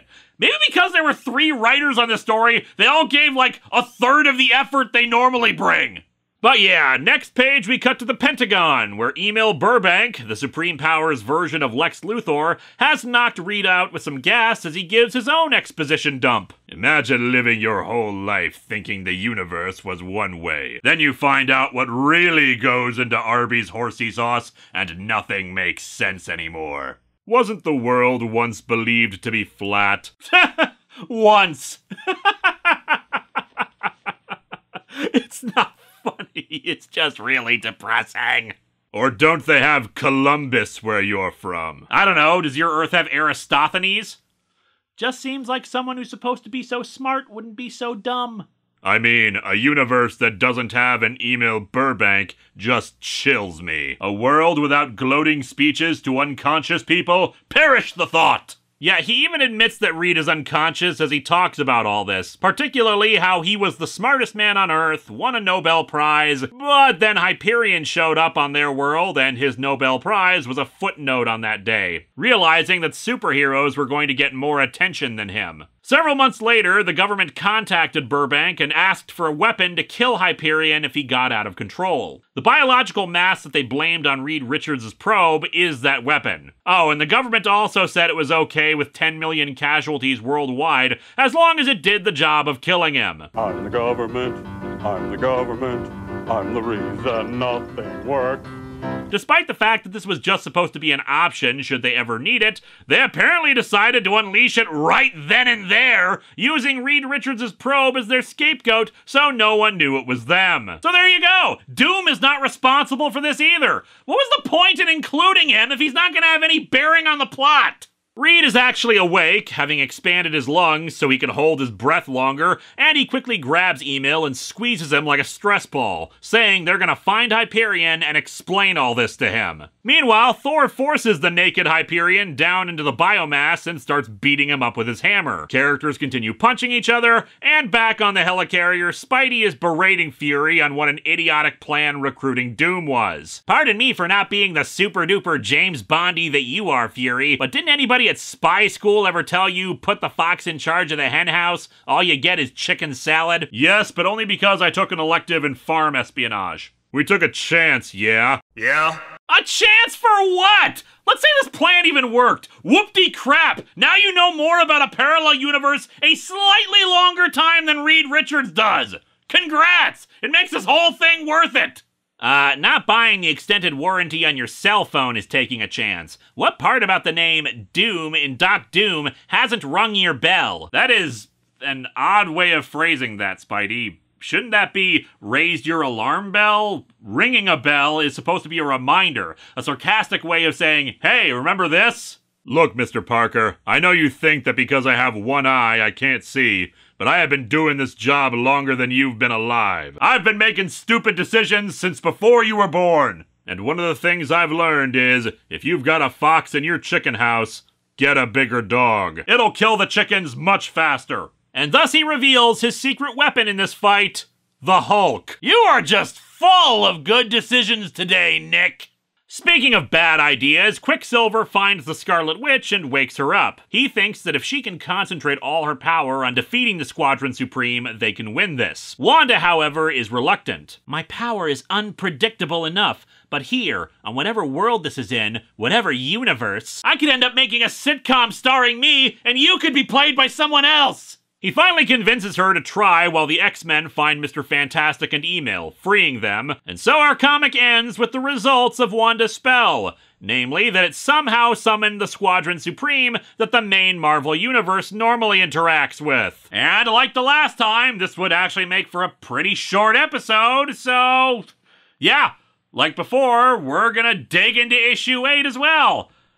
God, with as little as happened in this thing to necessitate me doing this so many times, you'd think they'd have just stretched this out to a full 12 issues of nothing happening! And yes, issue 8 is another big, terrible, chaotic fight scene. Wolverine fights the Squadron Supreme Hyperion. What the hell are you made of? Righteousness. Oh, you're one of those people. I bet that you think we should be fighting supervillains instead of other heroes. Yeah, when I think about it, this is kind of a microcosm of so many of Marvel's events. Just have the heroes fight each other for a bunch of issues, stupid revelations, existing more to prop up future events that are just as bad, if not worse. And the conflict itself is either idiotic, or it can be resolved peacefully if the characters weren't acting idiotic. Reed ends up fighting the Squadron Supreme character Shape, who can stretch his body like putty. I don't understand. There are doppelgangers of you all? How can there be two versions of the same being occupying the same universe? Dude, you kept zombie versions of yourselves from another universe in the Baxter Building for days or weeks. This is not new to you.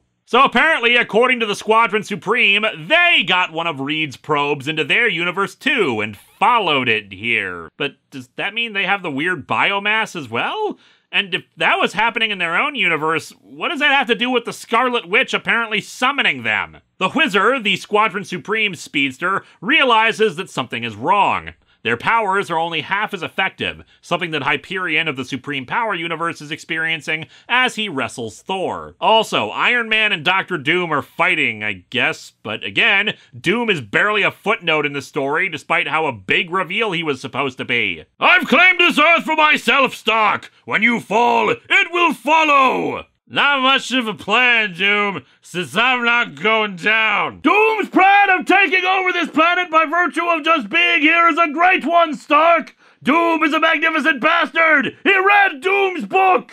Thor is pissed about how Hyperion is suddenly trying to de-escalate as he realizes something's wrong, but Zarda and Dr. Spectrum from Supreme Power calm him, pointing out that they could continue fighting indefinitely, but if there is someone else responsible for this mess, they should actually try to uncover it. Doom manages to finally knock out Iron Man, but the Thing punches him in yet another 2-page spread. Oh yeah, this issue has a ton of unnecessary 2-page spreads. Reed Richards would have a tough time stretching as much as this comic has for content. Just bear in mind, this shot of the Thing punching Doom, That's past the halfway point of this issue! Anyway, Ben Grimm starts beating the snot out of Doom, only to rip Doom's arms off and reveal that he's actually been a Doombot this whole time. I think this is supposed to imply that the real Doom was still behind this and just sent the Doombot in his place.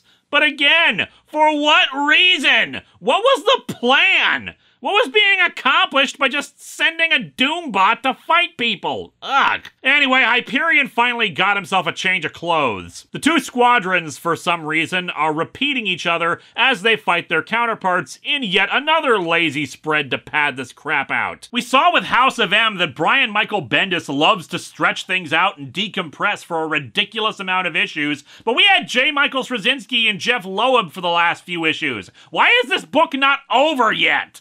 Nighthawk from the Squadron Supreme spots Captain America, who he's met before in the regular Marvel Universe, but of course everyone is confused about what the hell this all means. Scarlet Witch says that she knew something terrible would happen if she used her magics here, something the two Arcanas repeat that she has much to answer for. Like, what beyond this single thing does she have to answer for? Back in the helicarrier, Spidey asks why the hell they're throwing the Hulk into what is already a cluster crap. Don't they teach you anything in high school? Hey, I go to public school. We're lucky to have books. The only books we have are ones that were banned by other schools. When two sides are too evenly matched, introduce a third element that will unite them all. Strategy 101. How about Idiocy 101, where the Hulk kills them all, or they defeat the Hulk and then just go back to fighting each other anyway, or they don't unite to fight him because the situation is weird and complicated and nobody knows what's going on and just assumes he's yet another person on either player's side. What if he, starts eating people? Seriously, what the hell was up with the Ultimate Universe and cannibalism? That's why you're going with him. Be his conscience, like Jimmy Cricket. It's Jiminy. Didn't they teach you anything in high school? I mean, with Disney acquiring everything else on the planet, I'm sure at some point they'll own schools that teach about the Disney canon. And so, issue 8 ends with Spidey riding Ultimate Hulk down in yet another 2-page spread like this was friggin' Dr. Strangelove. These comics suck! I'd move on to issue 9 and end this whole thing right here, but frankly, I think I've had more than I want to at this point. And it's still lacking in content! What an enormous waste of time this series is! The artwork on these two issues is better, there's still plenty of tracing going on, but it hasn't been as extreme as other issues have been, with repeating the same faces multiple times in the same issue. Or at least I didn't notice it as much. But hey, maybe I didn't notice it because the writing is so asinine. Plot points that go nowhere, motivations and actions that don't make any sense, and stretching the plot out for so long that twice now I've had to cover 2 issues just so it didn't feel like you guys weren't getting a super short video. And yet that's probably gonna happen when I get around to doing the final issue. Next time, back to Patreon-sponsored reviews. And back to Batman. Sort of. But more importantly, back to those Villain Month comics I've talked about a few times. And finally back to Batman the Dark Knight, that awful, pointless book that originally gave us One Face. The issue is not about One Face, though it is about a face. I'm leaving now.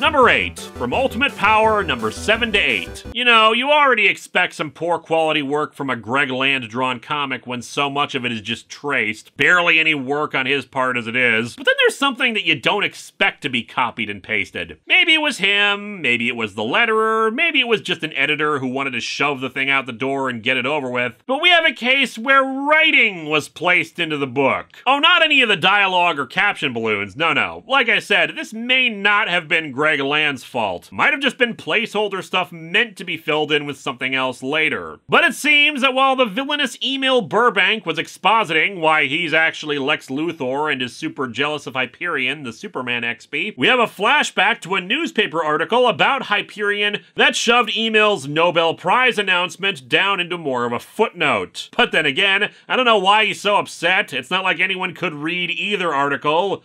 Because all of the text is lorem ipsum! For those who don't know, lorem ipsum is common placeholder text put into something to demonstrate formatting and layout of, say, a website or a magazine. Instead of using actual words, it's a bunch of corrupted Latin nonsense words and has been in use since the 1960s. And apparently this newspaper just printed it all like that! I mean, for crying out loud, there's even a magnifying glass into his little Nobel Prize announcement, and they couldn't be bothered to add a real sentence there for that. It didn't even need to be anything big and impressive, just like, scientist Emil Burbank, known the world over for his achievements in science, was awarded the big science prize for his science. Like, I joke, but most of that wouldn't be visible in the magnifying glass portion, so it'd still work. But nope, just use common placeholder text. I can't really blame the paper for this, though, because even the Nobel Prize Emil won is using it! Maybe I've got it all wrong. It is a parallel universe after all. Maybe in the Supreme Power universe, the written language is so different that it actually just uses lorem ipsum, and what really counts is the order you put the words in to get meaning out of it. The smartest man in the universe. That's what Time magazine called me 3 years running. Are you sure that's what they called you, Emil? Are you sure that they didn't just say you were lorem ipsum? Because that seems more in line with how things work here. Hello and welcome to Atop the Fourth Wall, where bad comics burn. Let's get 2022 off to a good start by finishing off Ultimate Power, which I started reviewing in 2015. And wow, looking back, that first episode was 27 minutes long, and not even storyline at the beginning or end of it. I actually managed to fill a good chunk of time just reviewing it. Mainly because I also covered 2 issues of it at once. And that's been the recurring theme of Ultimate Power, hasn't it? How little content there actually is in this stupid miniseries. 9 issues is a bit on the long side for a limited series and usually means something epic in scope. Not as big as a full 12, of course, but it's really sad that with 3 or more issues than the average full miniseries, it feels like nothing has happened, that we're still stuck on the first or second plot point. Then again, it's probably hard to tell that anything has changed considering Greg Land is still repeating the same faces and poses. It's easy to believe we're frozen in time and not going anywhere. I think it's important to break down a little more why Greg Land's artwork is so frustrating and bad. It's not just that he traces. Tracing is a good tool for developing skills, and there are people who are able to recreate an image using a photo or the like for references, and arguably, tracing is what makes such cool artistic concepts like rotoscoping so awesome in many pieces of art. No, the problem is that he's so goddamn lazy about it. Instead of using a pose as a baseline or having constant new photographs and models to draw from, he just reuses the same things over and over and over and over. There's no originality to it, no craft in making that artwork unique in its own right and consistent across the characters' faces or poses for decent sequential storytelling. He was using the same reference pictures for years, might still be for all I know. The reason why people will overlay the same poses that he's happy to reuse, but for radically different characters, is to show that in terms of his artwork, everyone is just a cookie cutter shape. See the same facial expression from 6 different people in the same comic. What makes these characters unique, that differentiates one from another, is absent. Everyone might as well just be a blank outline, because it doesn't matter with the way he traces. And it's made even worse in that in some cases, he doesn't even own the rights to the images he's traced. Again, it'd be different if he actually had models and photographs that he took and worked from, but nope! And then he goes into outright theft by stealing from other artists. It's still happening recently, too. In 2020, it was called out by Tristan Jones that artwork for Aliens that Land did for the Aliens Omnibus had a bunch of lifts from his own Aliens work. It's just incredibly scummy and lazy. I am baffled as to why he is still so frequently employed by Marvel. Just outright plagiarism. But hey, art is only half of why Ultimate Power is so bad. There's also its terrible writing from 3 normally much better writers who clearly were not giving it their all. So let's recap. Last time on Ultimate Power! Nick Fury revealed that he purposely tampered with Reed Richards' probes with the help of Dr. Doom so that information would be transmitted to S.H.I.E.L.D. first before going to the Baxter Building. He had no reason to do this other than to be a villain in the story. Quicksilver convinced Scarlet Witch to try to use her powers to deal with the Supreme Power Squadron, but instead her chaos magic ended up summoning the Squadron Supreme that interacts with the main Marvel Universe, linked to the Supreme Power ones so that they're all talking in stereo. Fury, to compound his stupid evil plans, not only brought Dr. Doom along on this trip, but the Hulk as well, unleashing him upon all the heroes to force them all to join up against a common foe. Also, Dr. Doom was a Doombot this whole time in an attempt to maintain continuity with other events in the Ultimate Universe that were going on at the time. Long story short, Dr. Doom was actually in the zombie universe, and the one running around in Ultimatum was actually Sue and Johnny Storm's mom, I guess. And then the Thing killed her in Ultimatum. The Ultimate Universe got really, really dumb the longer it lasted. So now we've got Spider-Man riding the Hulk down into the fray, his purpose to keep the Hulk from eating people because the Ultimate Universe's writers apparently thought cannibalism was the height of storytelling. Or maybe they liked how successful Marvel Zombies had been and thought that the eating people thing was what the audience wanted. Let's dig into Ultimate Power number 9 and finally end this garbage!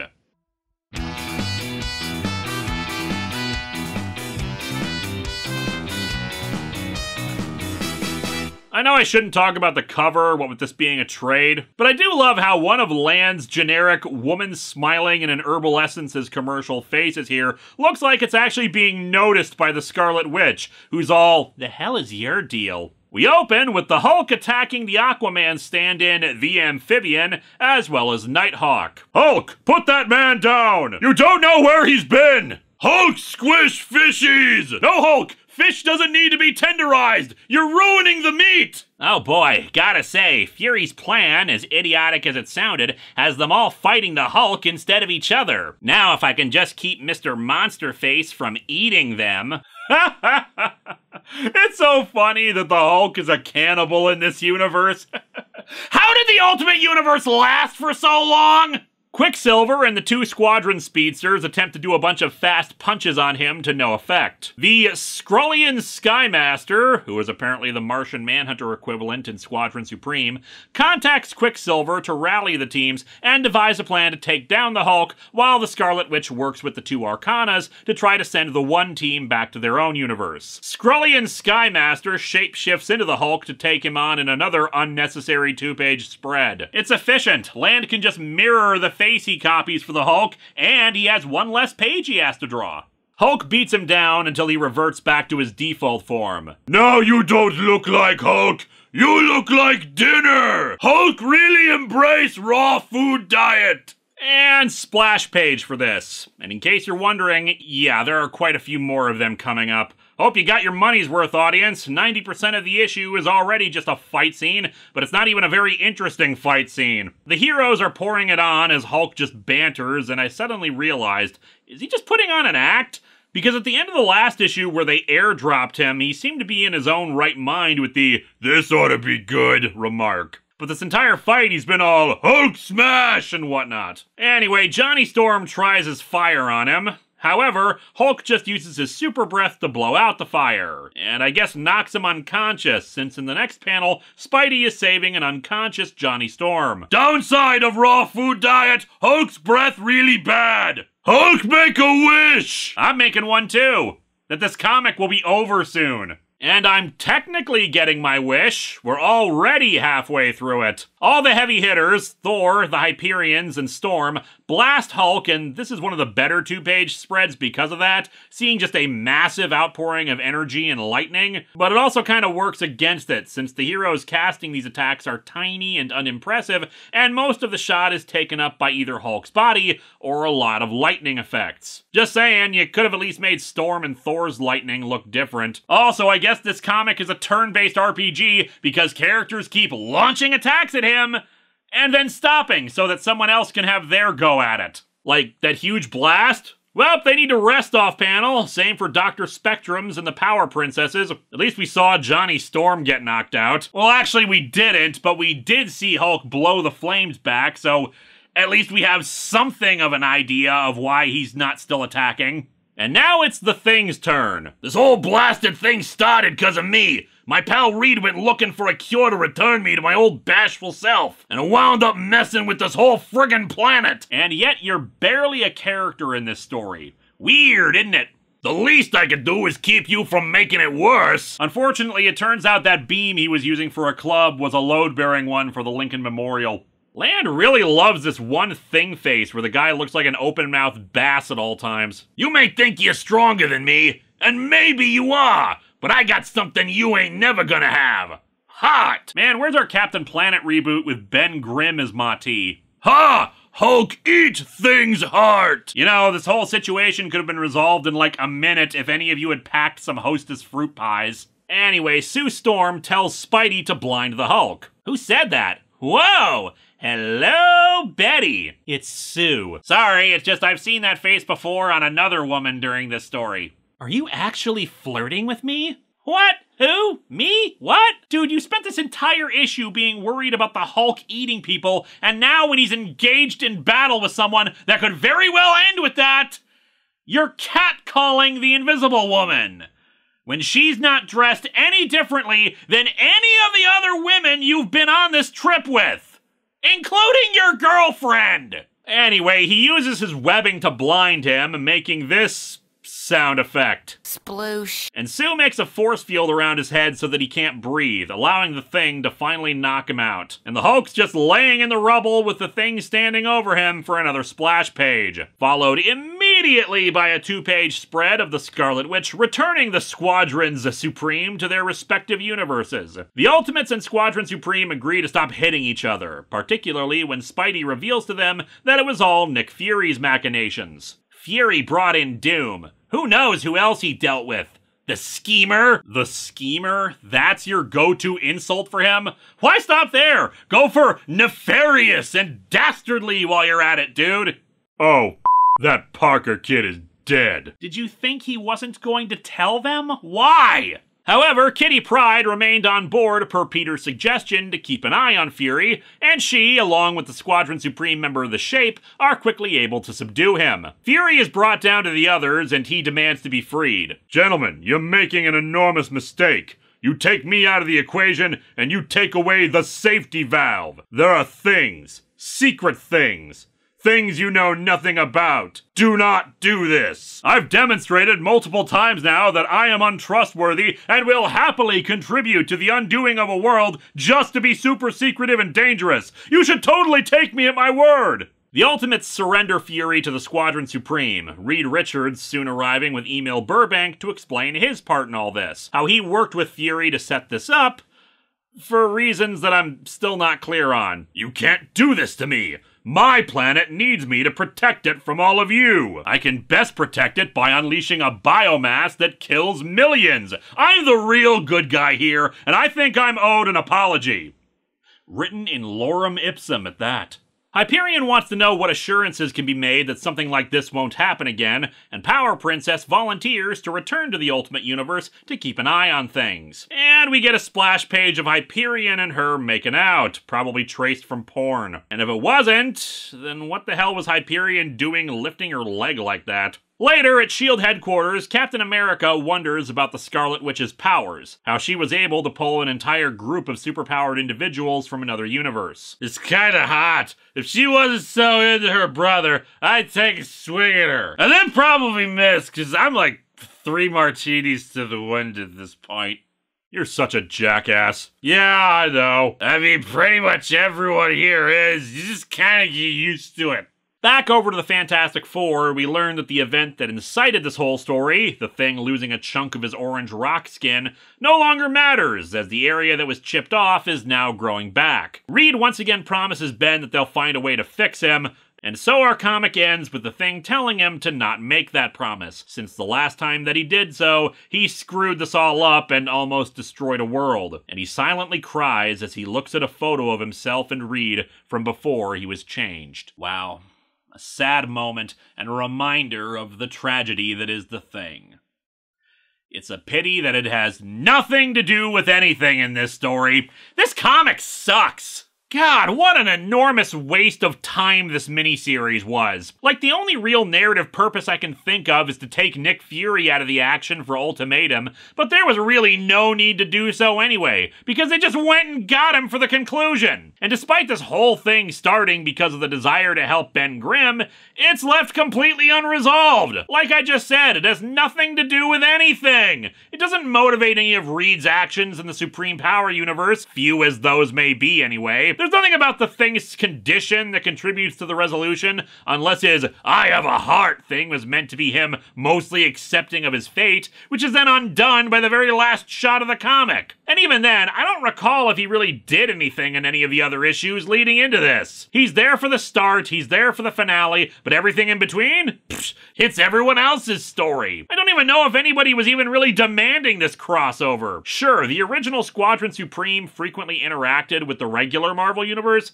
but did anyone want the darker take of them to meet the Ultimate Universe? I looked up the review quote on the back of the trade to see if it was one of those cases where it was taken out of context, but nope, it was from a genuinely positive review of issue 4, which they then described as fun. Fair enough to people who did enjoy it. You're allowed to have your own opinions, but I am just baffled how this could be considered fun. The characters are annoying, the artwork is quite literally repetitive, and especially when it comes to this issue, lazier than normal since Land didn't even bother to draw backgrounds! Why not just swipe some more shots from Star Trek like he did before? Plenty of matte paintings he could trace. And in the end, the story is just so utterly pointless and lifeless. Nothing is achieved. No lessons are learned. It's just 9 issues of badly drawn fight scenes and some tiny bits of pathos here and there. It is utterly lacking in substance, to the point where even the newspapers have placeholder text in them. We hope you've enjoyed No Moral Theater, ladies and gentlemen. Next time, we've got our first Patreon-sponsored episode of the year, as we look at a few episodes from the Superboy live-action series. Gotta be better than this!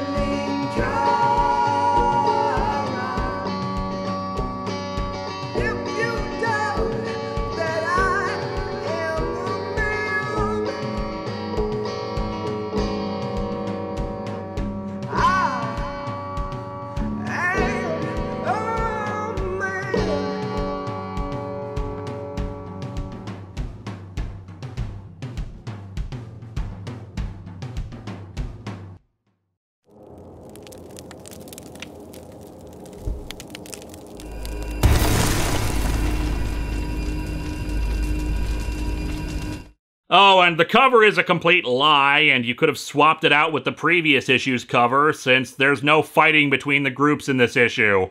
There are some things you never see more than once in your lifetime. Unlike Greg Land's artwork, wherein we see the same faces and poses ad nauseum. Hello my friends, please take a moment to like this video, subscribe to the channel, and click the bell for notifications on new video releases. If you'd like to support future videos, you can check out my Patreon or purchase a t-shirt via Teespring or Shark Robot. Thanks for watching!